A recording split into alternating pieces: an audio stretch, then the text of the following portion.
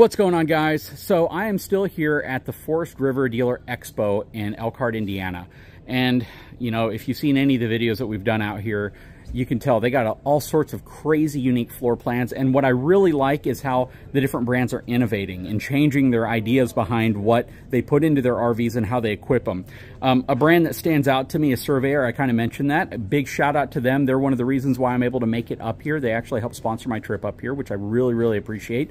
Without that type of support, it's hard to go to these events because this is a dealer-only event. So bringing a journalist out here to be able to film all this, it's very important. That said, I have a really, really cool announcement, and I think this is going to be something you guys want to follow because it's really going to tell the story that I think most people tell whenever they buy an RV. Hang tight, I'll be right back.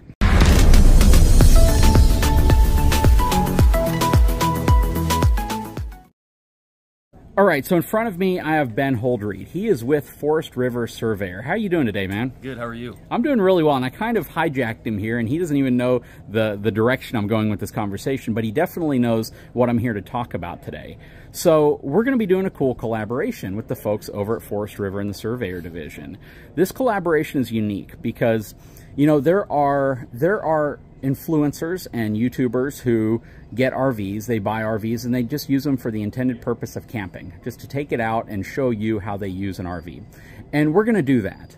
But the difference here is it's going to expand well beyond that as time goes on. So the folks over at Forest River made me an absolutely killer deal on a Surveyor, because after I did some of the videos on those super expensive fifth wheels, super expensive travel trailers from Paws, from Living Vehicle, a lot of people were like, you know what, can you feature something the average person, the average family of four that wants to get into RVing can get? And nothing really defines that better than Surveyor. So real quick, Ben, do you want to kind of explain Surveyor? Just explain the brand, the dominance of the market. You guys sell a ton of them, but and your target audience, who you're typically looking to sell one of these to.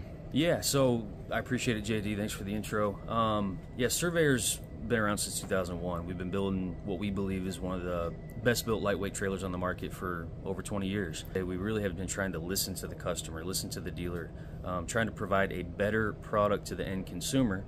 And this year you're going to see a lot of brands, I think, cutting content out of their units. We kind of took the opposite direction. Because we just believe, you know, we're taking the stance of delivering that better product to the customer. So we actually added content this year.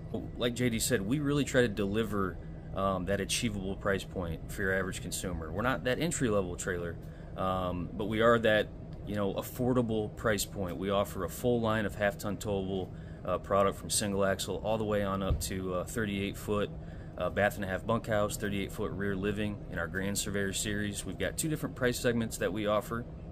Our Legend series would be a little more affordable, I would say, a little bit lower price point, starting with the single axle, like I said, then moving up to the Grand Surveyor series, where you've got even more features: standard power tongue or standard electric stabilizer jack, standard 50 amp service, fireplace, 3/4 front cap. But content we are very focused on that the customer wants: Goodyear tires, standard tire pressure monitoring system, tankless on-demand water heater.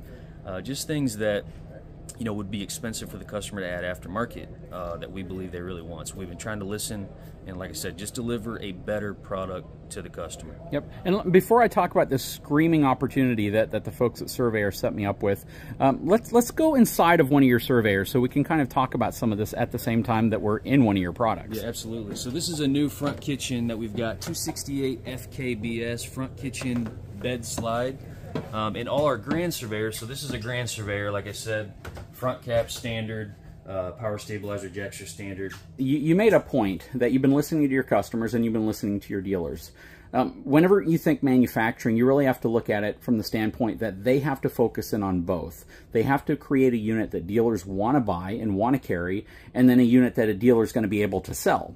So that's why when he says customers and dealers, you have to do both. But you also have to be able to back it up with service, because a dealer doesn't want to buy a unit that costs them more money just to maintain and sell because of warranty issues and problems. So when you see things like manufacturers using Goodyear tires, it's certainly a higher cost for you as a manufacturer to do it. And some people may never know. You might see Trailer King tires, Rainier tires, all these tires that you typically see on travel trailers.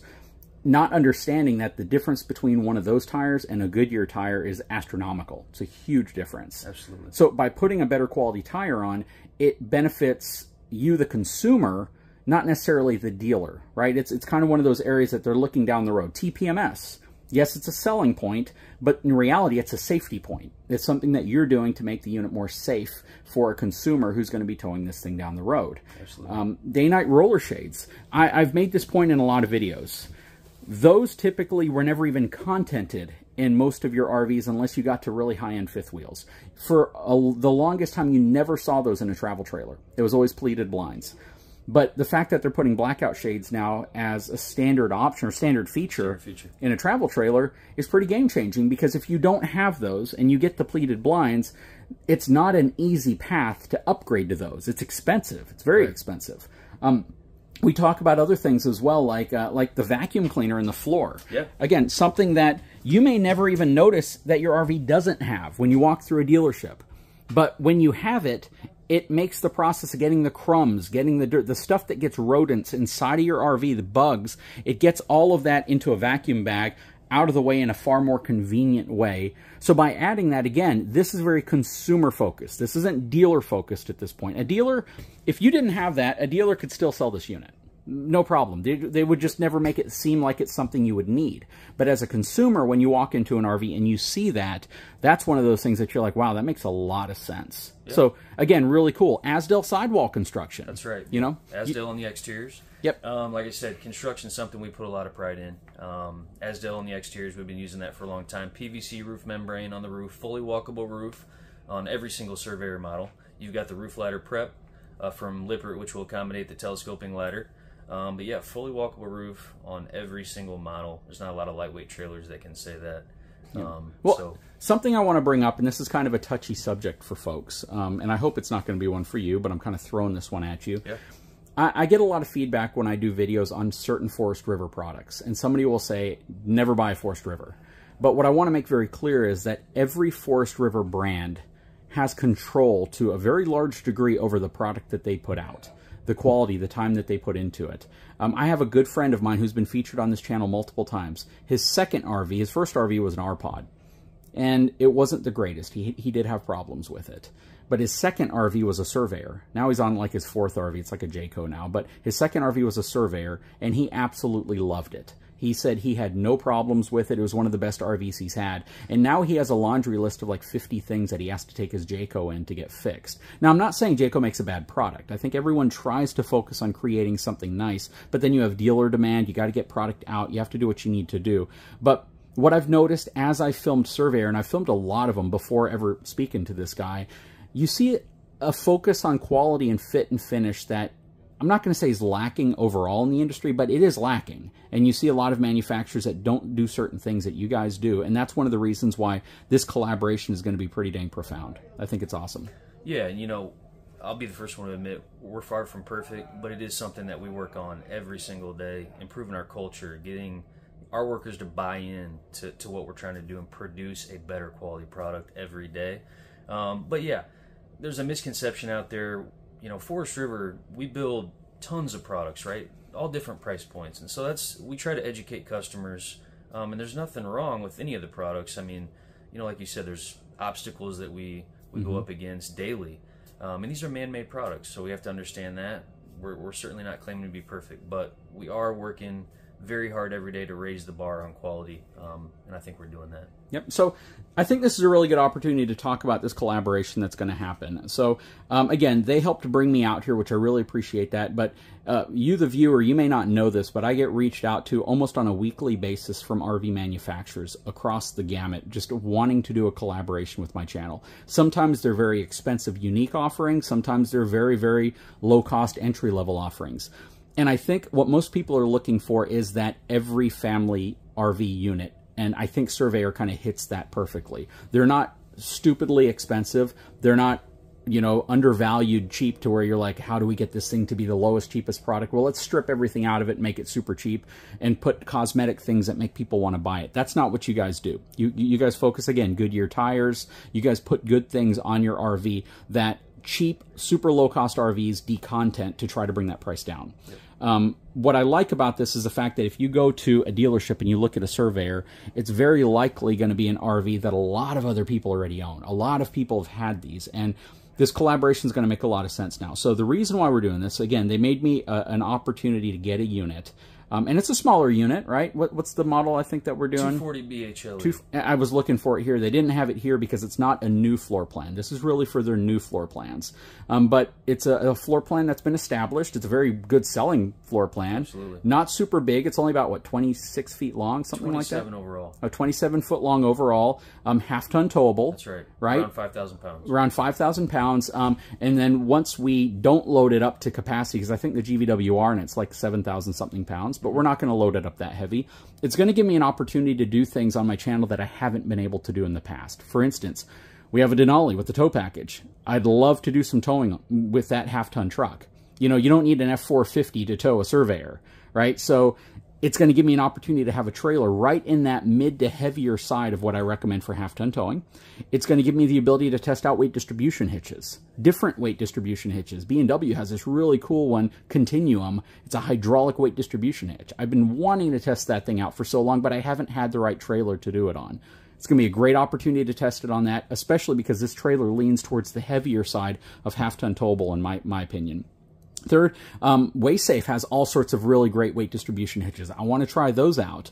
So it gives me the ability to use this towing technology that I have in a real-life fashion with a trailer that's very popular, that people are going to have. And they're like, hey, I have that Surveyor. I've been wanting to know how that hitch works with that specific trailer.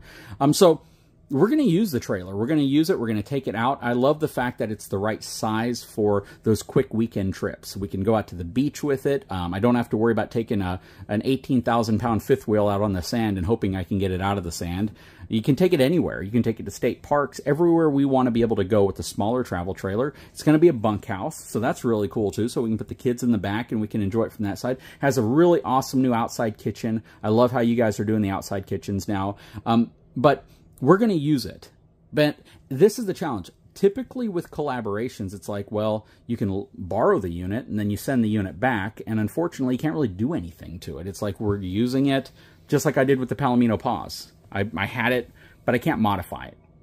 Whenever we start talking about different things we want to do to a travel trailer that people that buy them want to do, that's where modifying it is really important. So it's important that we actually get this RV, that this is a unit that we can do whatever we want to do with it, and we can start adding accessories to it. We can start doing things that people who own RVs do, right? And that was really cool that you guys were good with that. That it's like, let's do it, because that's what RVers do. They don't buy an RV and they're like, hey, let's keep it the same forever. Let's modify this. Let's do things to it. Right? So how do you feel about that overall? I think that's what people are asking. Like, if JD throws different suspension on it, if he throws a different tongue jack, if he throws different lighting in, how do you view that from a manufacturing perspective? Yeah, well, I mean, it kind of goes back to what I said before, right? We care about what the customer wants and thinks. I mean, that's how you develop a better product. I mean, a lot of the stuff that we do, we hear from dealers, we hear from customers, we hear it at shows, and we implement it in our product. Not everything, but a lot of it. A lot of the stuff we do comes from that. So, yeah, I'm 100% open to making some changes to the product, seeing what the customers think. Maybe it leads to a brand new product. Maybe it leads to a better Surveyor product. So, yeah, we're thrilled with the opportunity. And then after time goes by and we've done this, we've actually agreed to kind of work together and see if we can come up with something unique, innovative, and different for Surveyor. Yeah, so that's pretty cool too. So I just wanted to give that announcement. I know we drug it out over like a 15-minute long video, but I think it was important for you to understand the backstory, what Surveyor is, who they're marketing to, that this is not for the folks looking to buy a $100,000 RV. This is for folks who, correct me if I'm wrong, fall more into that maybe $35,000 to $50,000 range for an RV that it might be their first or second. Maybe they bought something super cheap that they regret and they want to upgrade from that to something better. This is probably what you're looking at. And this is going to compete very well against the other brands that kind of fall into that same category of RV, that same size. So you're going to be able to see throughout these videos the difference and the comparisons between Surveyor and some of the other brands, some of the advantages, maybe some of the disadvantages, and some of the things that you either love about it or some of the things you might want to be improved. And this is going to give them amazing feedback about the product as well. Yeah, Right. So Ben, I really appreciate it. I know I'm a long talker and he's been super patient, just kind of standing here, let me point a camera at him. But I'm super excited to kick this thing off, and we'll start having content come out very soon on the new travel trailer when it arrives. Yeah, looking forward to it. All right, sounds good. Guys, if you haven't had a chance, now is an amazing time to subscribe to the channel. Give me a thumbs up and check out the folks over at Forest River Surveyor, because they have a really incredible product lineup, and we filmed several of them while we were out here, so go check out those videos. Again, if you haven't had a chance, take a moment, subscribe to the channel, give me a thumbs up, and we'll talk to you again very soon.